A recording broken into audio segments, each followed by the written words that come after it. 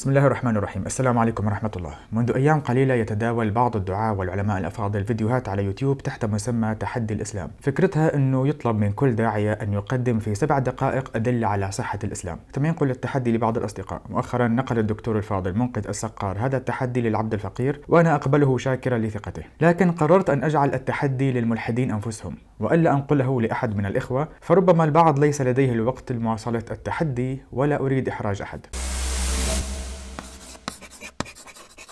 أقول مستعينا بالله إني مهما عددت من أدلة وبراهين منطقية وعقلية وعلمية وتاريخية على صدق نبوة محمد، فالذي ينكر أو يشك أو يقول إنه لا أدري سيظل مستعدا للرد بأنها أدلة غير كافية، لأنه ببساطة يفككها، يطعن في كل واحدة منها على حدة، على اعتبار أنه ليس من المستحيل مثلا أن يؤلف أحد كتابا بليغا، ولا أن يكون هناك قيادي زاهد في حياته وعلى أخلاق عالية ثم يدعي النبوة كذبا أو توهما، ولا أن تكون كل التفاصيل الدامغة من سيرته التي وصلتنا بالنقل جيلا عن جيل على مدى 14 قرن تعرضت للتزوير. بحسب هذا المقياس لن تبقى هناك أي حقيقة تاريخية. لن يصدق الملحد إذن أن ملك بابل حمورابي وضع شريعة من 282 مادة بالتحديد قبل الميلاد بحوالي 1700 سنة، ولن يصدق أن قوات رمسيس الثاني مثلا جاءت من مصر إلى سوريا لتواجه الحيثيين بمدينة قادش قبل الميلاد ب 1274 سنة تحديدا، ولن يصدق أن الإسكندر الأكبر فتح فارس في عام 335 قبل الميلاد، بل لن يصدق أن المنحوتات المتبقية لدينا تمثل فعلا وجوه فلاسفة الإغريق وأباطرة الرومان. لكن الغريب والعجيب أن الملحد والشكاك واللا أدري يصدق غالبا تلك المعطيات ويعتبر أنها معلومات أكاديمية علمية محترمة.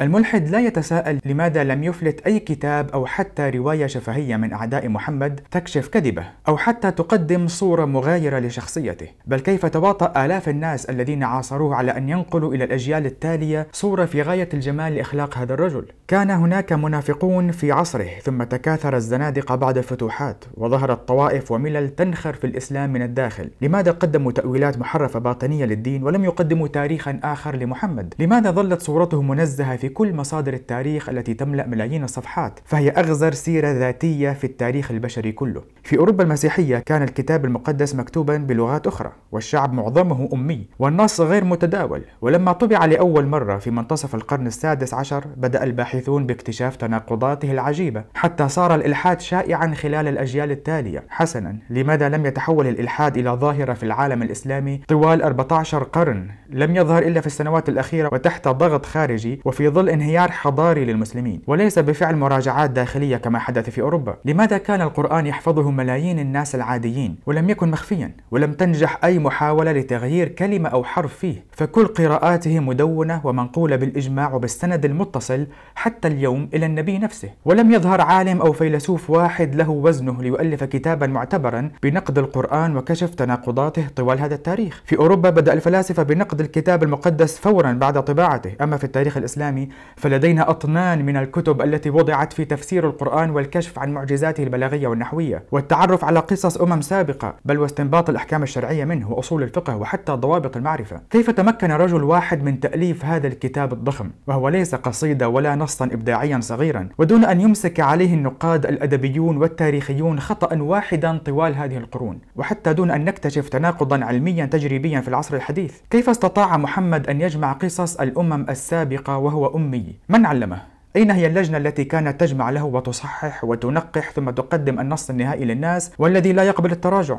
بالمناسبة، نسخ بعض الآيات لم يكن تراجعا بل تعديلا لأحكام شرعية متغيرة بتغير الظروف. وإذا كانت هناك لجنة بالفعل، فلماذا كانت بهذه البراعة التي لم تكن لدى كتبة الكتاب المقدس؟ لماذا كانت كاملة المواصفات بينما لدينا الآن تناقضات هائلة تركها أحبار بني إسرائيل لما أعادوا كتابة التوراة على طريقتهم الخاصة؟ كيف نجح محمد أو اللجنة التي ساعدته إن وجدت في وضع تشريع أخلاقي واجتماعي وسياسي متكامل؟ كيف صاغوا قوانين الزواج والطلاق وأحكام الحرب والحدود والكفارات ومقادير الزكاة وحسابات المواريث المعقدة؟ كيف كان ينجح محمد بتقديم هذه الدساتير من أول مرة ولا يخطئ فيها؟ لماذا لم يستطع مؤسس الديانة البهائية مثلا الذي ادعى النبوة أن يقدم شيئا مماثلا، بل كانت شريعته مليئة بالإخطاء والهفوات بالرغم من الدعم البريطاني الذي كان وراءه؟ كيف كانت تأتي إلى محمد بصفته قائدا سياسيا وعسكريا وقاضيا حالات مفاجئة فينزل عليه الوحي ويعطي الجواب أو الحل في وقته ويكون حلا مثاليا، ثم إذا كان مدعيا أنه إنسان خارق كما يفعل أدعياء النبوة والاتصال بالكائنات الخارقة والوعي الكوني، فلماذا كان أحيانا يقول إنه ليس لديه جواب وعليه أن ينتظر؟ لماذا كان يتواضع بالاعتراف بأن الوحي لا يأتيه على هواه، بل لا ينقذه حتى في بعض المواقف الشخصية المحرجة، حتى تأخر شهرا في تبرئة زوجته عائشة من تهمة كانت تطعن في عرضه وهو ساكت؟ كيف تحققت الكثير من النبوءات المستقبلية التي ذكرها النبي سواء في القرآن أو في كلامه إلى أصحابه نقلا عن الوحي؟ قصة انتصار الروم مثلا في بضع سنين، وهي مدة محددة وقصيرة وليست مفتوحة، وكانت التوقعات السياسية آنذاك تشير إلى العكس تماما، وقصص لا تحصى تحققت في حياة النبي ثم في عصر الصحابة. هل أنصاره ألفوا هذه القصص بعدما حدثت ليزعموا أنه نبي؟ طيب كيف نقل لنا حديث عن قتال قوم صغار الأعين ذلف الأنوف ثم قاتل المسلمون المغول بعد 600 سنة من وفاة النبي؟ كيف تحققت الكثير من علامات الساعة الصغرى في عصرنا الحالي، ومنها تطاول الحفاة العراه رعاء الشاء في البنيان وأمثلة أخرى لا يتسع لها الوقت؟ السؤال الأهم هنا، لماذا لم تكذب نبوءة واحدة من كل هذه النبوءات؟ لماذا أخطأ نوستراداموس مثلا وكل العرافين طوال التاريخ بما فيهم أدعياء حركة العصر الجديد المنتشرة حاليا في الغرب؟ لماذا تنبؤاتهم دائما غامضة ومفتوحة الاحتمالات وتحتمل التأويلات، ومع ذلك يظهر كذبها وتناقضها، بينما لم تفشل نبوءة واحدة لمحمد؟ لماذا أيضا كان يعرض نفسه لمخالطة الناس كل يوم بدلا من الاختفاء ووضع الحجاب والحرس حتى لا ينفضح في المعاملات اليومية أو في أي تصرف عابر؟ هل هناك مدعي واحد يستطيع أن يخدع حشودا من الناس بهذه الطريقة؟ أنا راجعت سيرة حياة الكثير من الأدعياء المعاصرين، خصوصا الهنود.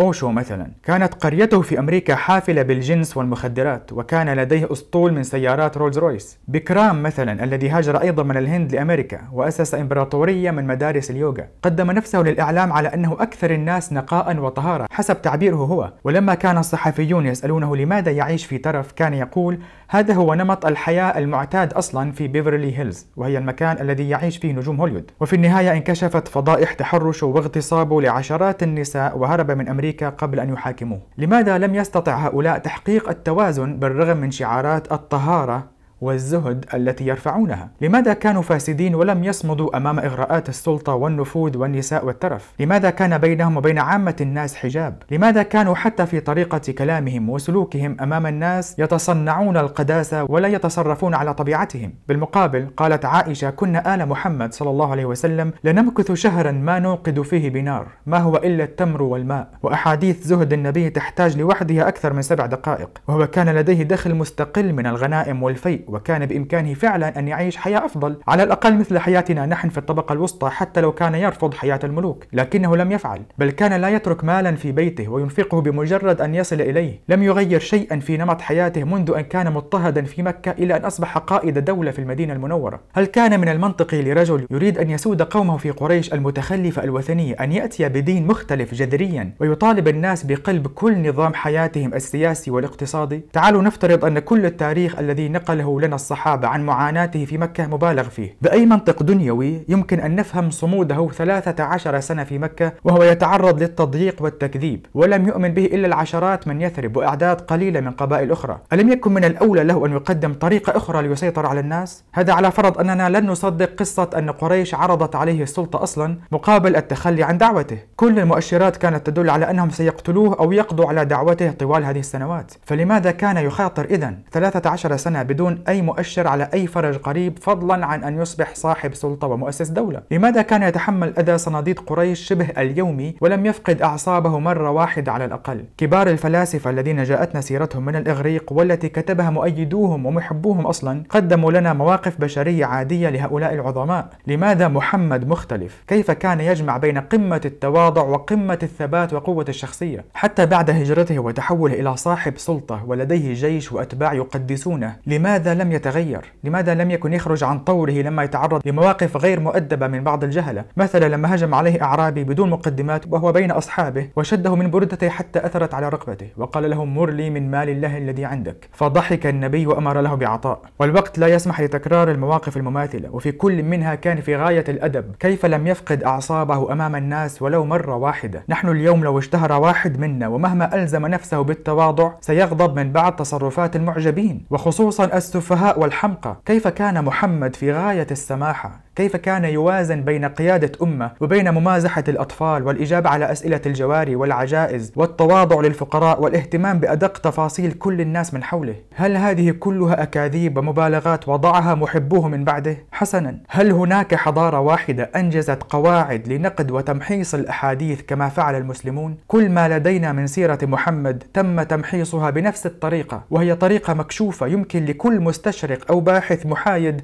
أن يدرسها وينقدها. معظم المستشرقين الكبار الذين لم يدخلوا الإسلام أصلا أقروا بكل هذه الصفات العظيمة والمفارقة للعادة لشخصية محمد، لكن الاقتناع بالإسلام يحتاج لإرادة للنظر في كل هذه التفاصيل معا ووضعها كلها في قالب واحد، ثم إضافة إنجازات الصحابة التي لا تحصى وانقلابهم من مشركين معربدين إلى ما يشبه الأبطال الأسطوريين لدى الأمم الأخرى، وأيضا إضافة سيرة الخلفاء الراشدين الذين قدموا نماذج لم تتكرر في التاريخ لرجال كانوا عاديين ليسوا أنبياء معصومين ولا ينزل عليهم الوحي، ولكنهم حملوا إرث هذا النبي وقضوا على دولة فارس العظمى كليا، وانتزعوا مناطق استراتيجية واسعة من دولة الروم البيزنطية ودون سابق خبرة في السياسة ولا في الحرب، ثم وضعوا نظام متسامح غير مسبوق في التاريخ تجاه السكان غير المسلمين. التأمل في هذه التفاصيل السريعة وحده يكفي لاتخاذ قرار يقيني بأن هذا كله ليس كذبة ولا صدفة. يمكنك أن تأخذ موقفا معاندا مثل الكثير من المستشرقين الذين لم يتنازلوا ولم يملكوا الجرأة الكافية لإعلان إيمانهم بنبوة هذا الرجل، لكن معظمهم رفع القبعة لشخصية محمد العظيمة ولإنجازاته الخارقة، وبعضهم أقر بأنه أعظم شخصية في التاريخ كله. والمؤسف أن الإيمان ليس مجرد خيار يخضع لما نرتاح له ويوافق مصالحنا، بل هو هدف وجودنا ويترتب على عدم قبولنا به وعيد شديد، والوقت قد ينفد في أي لحظة، فلا أحد منا يعرف متى يموت ولا أحد منا سيعود